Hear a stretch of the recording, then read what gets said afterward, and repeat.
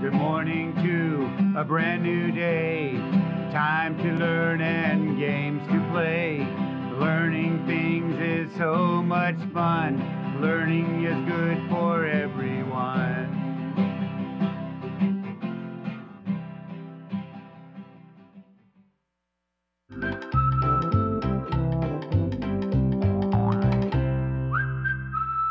Hello, early learners.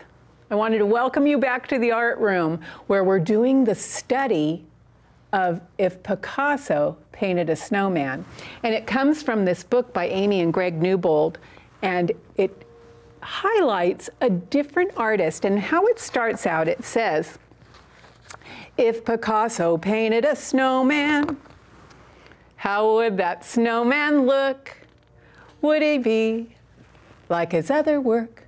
Let's check out the book. It says, if someone asked you to paint a snowman, you would probably start with 3 white circles, stacked one upon the other.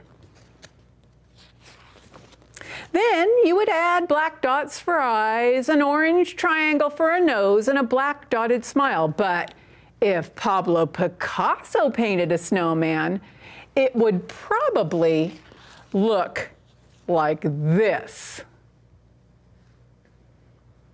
Let's sing our hello song and find out more about Pablo Picasso.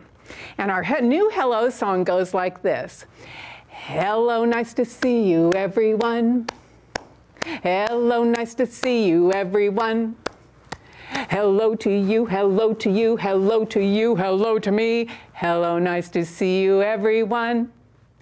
All right, so I want to say 1, 2, say hi to you, because we know Miss Damian's class at Hamilton Elementary are watching, and I got a letter from Nolan a week or so ago, and he sent me artwork, and we sent him some activity books that PBS has gotten for children who write to the studio at this address and send your home address so we can put these in an envelope and send them off to you so you get mail at your house, which is always super great fun.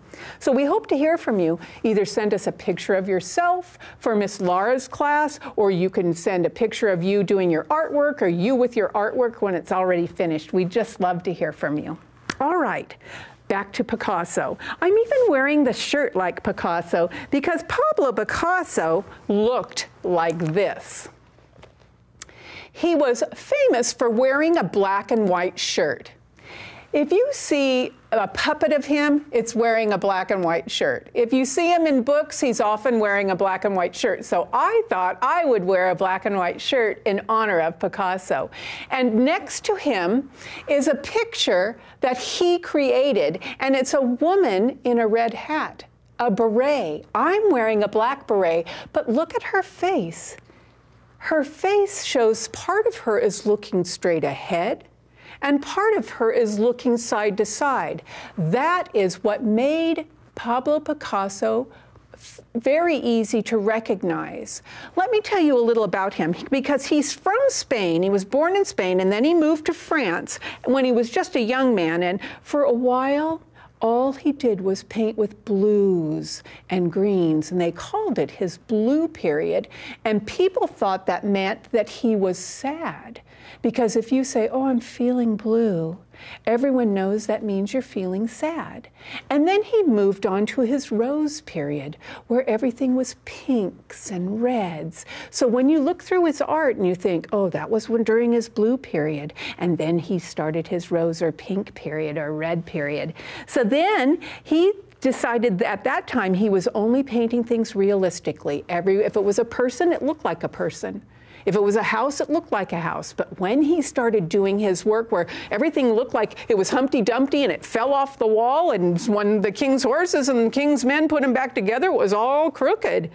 It was called Cubism, because everything was in like little cubes and sections. So that's how we're going to make our snowman today, I hope. Maybe you just want to make your snowman have a cubist face, or maybe you want your snowman to have a whole cubist outfit. I wanted you to remember how we did the Nutcracker like Picasso. I made it so one eye was looking forward and one eye was looking sideways, and his nose could be for this man looking forward, or it could be the man looking sideways. So when I start to do my Picasso snowman, I'm going to kind of be inspired by this snowman that Picasso might have done, but really Greg Newbold did that one. All right, let me set the book aside and let's do the art by sitting right here. Put this here. Put my names aside and move it for tomorrow for the yellow names, so when I say hello to 2 more friends, it'll be waiting for me right here. Today's artwork, I'm using, again, a background piece of paper, and you noticed yesterday I used a light blue. Today I'm using dark blue, and I'm kind of choosing these colors because they're sky colors, and I wanted that to be like my snowman was outside in the blue sky. So let me set this down for a second. Put my pointer stick aside. I do like working on the back of this, so I think I'll put this on my lap and move my clipboard because I don't need to tell you anything more about Pablo Picasso. Set that over there. All right, so I have my white paper and I can cut out a full snowman, and then I also have my box of scraps. And I know I'm going to need some orange for you know what. That's right, his carrot nose. Oh, did I slide it? Oh, I didn't. I was going to say, I don't usually slide this closed because I use it so often. I think I'm going to put maybe a red scarf on him. So I'll slip out a piece of red paper. Oh, that's cardstock. That's too heavy. This has hearts on it. You can see my students were drawing hearts on here. I just keep all this bag of paper so the children can get in here and use it when they want to. And I'll use some black for maybe his eyes and maybe some buttons down his front. Now we know that Picasso stacked his things one on top of the other. I think I'm just going to do his head and his torso. And I'll put that on here and have him standing up. So what I'm going to do is just cut that out so I can then decide how big I need things to be and how much I want the nose to hang off the edge, maybe. What kind of hat will I put? Would I like to have a top hat, or would I like to have a stocking cap? Now, some of you might think that cutting out the snowman was a little hard. You can always put a plate there, a little tiny plate and a bigger plate. So if that's what you like and want to trace it, you can do that. My pencil marks are on this side, but I'm not worried about it because I can just glue him where he's like a bust of him. They say from the chest up, it's called the bust of an artist. So here he is, but I want him to be broken up a little bit. But first, I'm going to cut my carrot nose. How I do this so it looks like a triangle, I put 2 dots at the top, and then I go down part way and put one there, so that I can connect this dot to this dot, this dot to this dot. It's a dot to dot, and I have a pretty good shaped triangle. Is it the right size for my snowman? I think so. Let me cut it out because I can always make it smaller, and if it doesn't work out, I can just cut out another one. No big deal, because art is supposed to be fun, not be a problem. So if I have him like this, and I want his nose off to the side, I think that looks good. I just want to round the top like a real carrot would be, because even though Picasso did things cubist and kind of squared off, I'm going to do mine a little rounded off.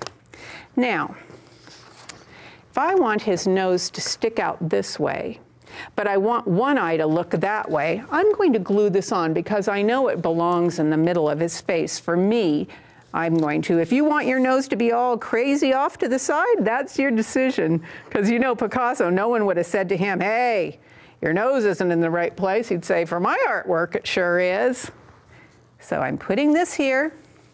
And in order for my eyes to be kind of wacky, I am going to make one facing forward and one going sideways. Now the one facing forward really looks kind of like an almond shape, like a human eye.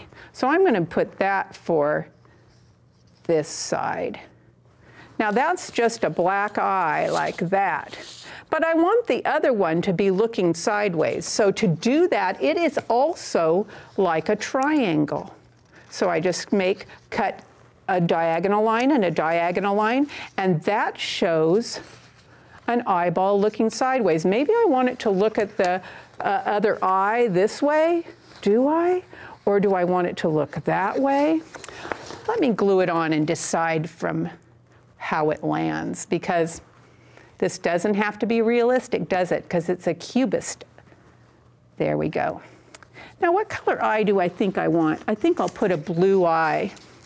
So it's okay to rip it. I'm going to cut out my little circle for the inside of that eye.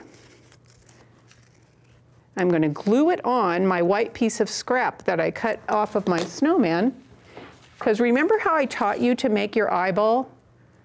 You glue it onto the white so the color part of the eye has a little rim of white around it. Stay there, glue stick. So I cut around here.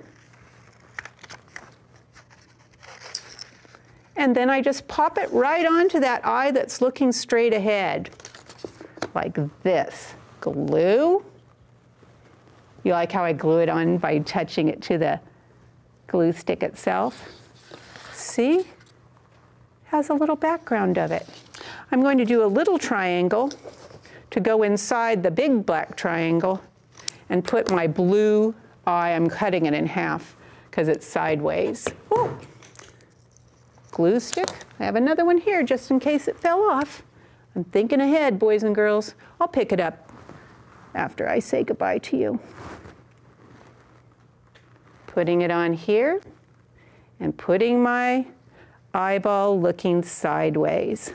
I'm going to glue him to my background, and don't you worry if we don't finish this today, because I can always finish it, because you know, look what I did from the time we did the Nutcracker. I just bring it back, and we can look at it another time.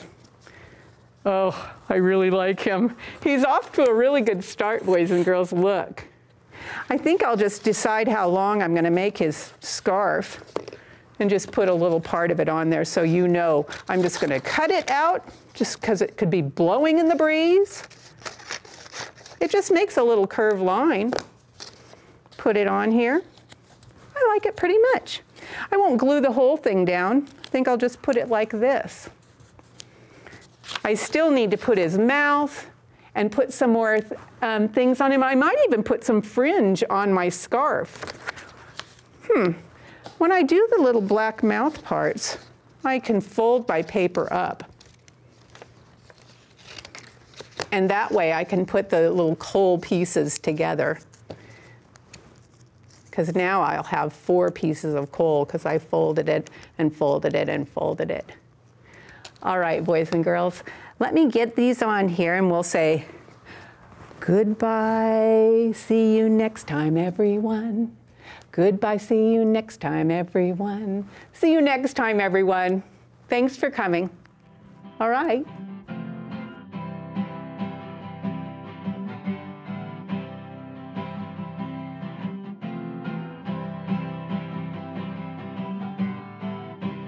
Good morning to a brand new day. Time to learn and games to play. Learning things is so much fun. Learning is good for everyone.